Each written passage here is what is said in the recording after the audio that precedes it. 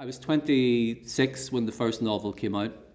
I had, up to that stage, published nothing, absolutely nothing. No short stories had been accepted. Very few had been written, actually.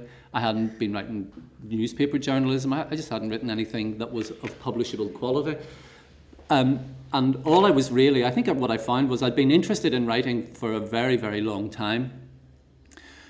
Probably since the time I saw Yankee Doodle Dandy when I was about 6 years old. Do you remember there used to be a series of James Cagney films on a Saturday night called the Cagney Cavalcade in the 1970s, 60s, and I remember Yankee Doodle Dandy and seeing Cagney play George M. Cohan, the great vaudevillian and songwriter, and I just thought that was so attractive. I wanted to write songs. That was the first thing. And then it was poems, and then it was short stories. But the only thing I found that I could do with any degree of confidence finally was novels. So everything was channeled towards wanting to write, but not knowing what to write. From a very, very early age, I knew that I wanted to do it, but I couldn't find what it was, and it never had occurred to me really that you would write a novel. And then sometime in my late teens, early 20s probably, I read a couple of novels, Salman Rushdie's Midnight's Children being one, and a great novel by the American writer John Dos Passos, a trilogy published as USA. And I thought these were such immense books that wanted to take on as their subject whole countries.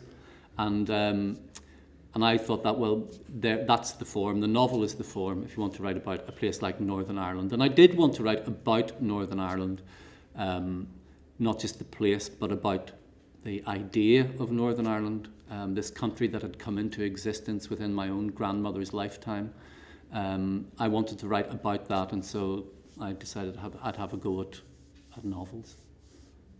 I've never felt more uncomfortable in my entire life than going to Hiroshima and doing a talk and a reading to an audience that wanted to know so much about where I came from.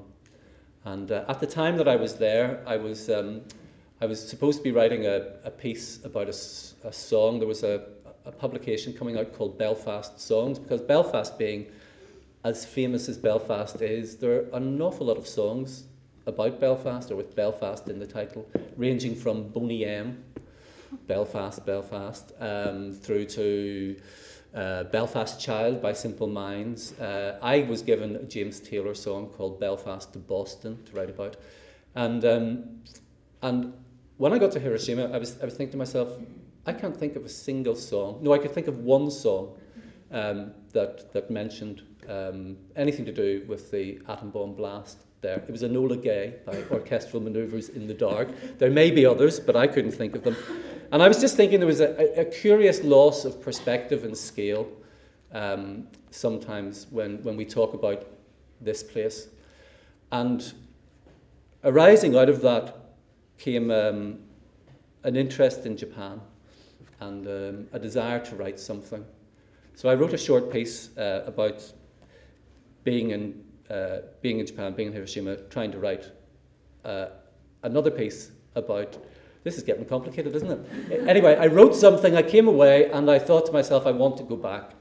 And on the last night that I was in Japan, I was out, and we had been at the university in Hiroshima. There had been a reception.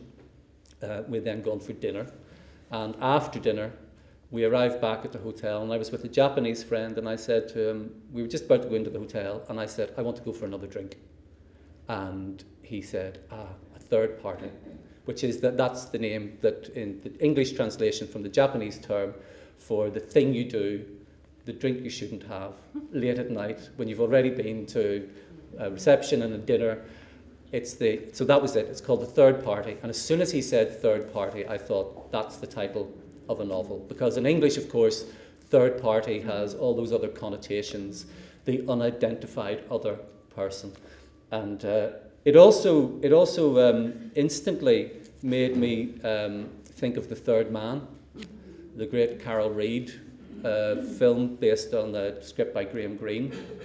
And so that was intriguing. So in the way that fiction does begin, suddenly a few things had just coalesced.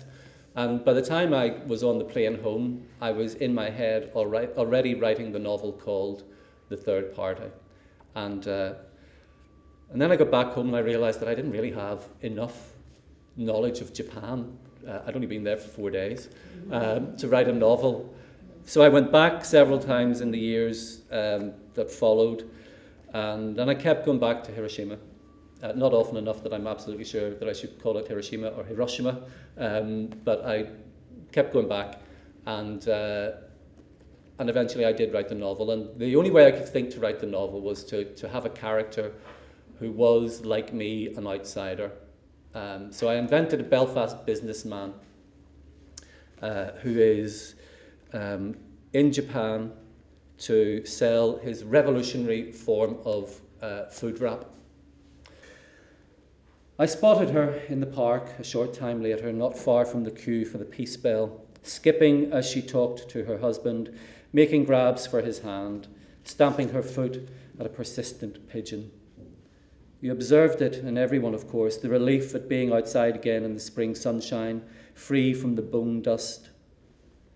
Hers, though, was relief of a different order.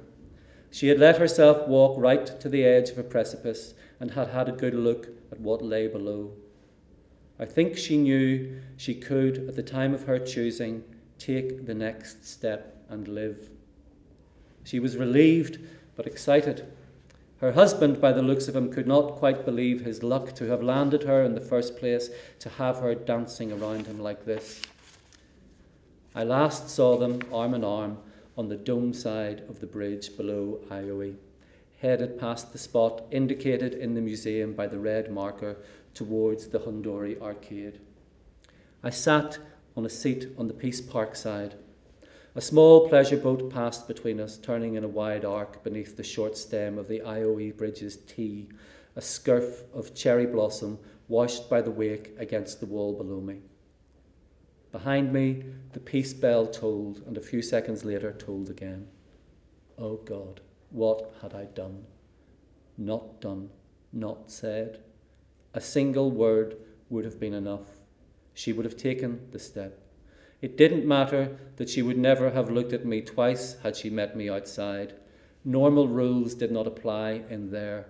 The whole place was a monument to the unprecedented. The day before, I'd paused on my way out to read the visitor's book. A terrible reminder, someone had written. It was terrible, how destructive the weapons were, how quickly lives could be extinguished or turned inside out, how short a time really, when you thought about it, any of us had here. Why not gamble?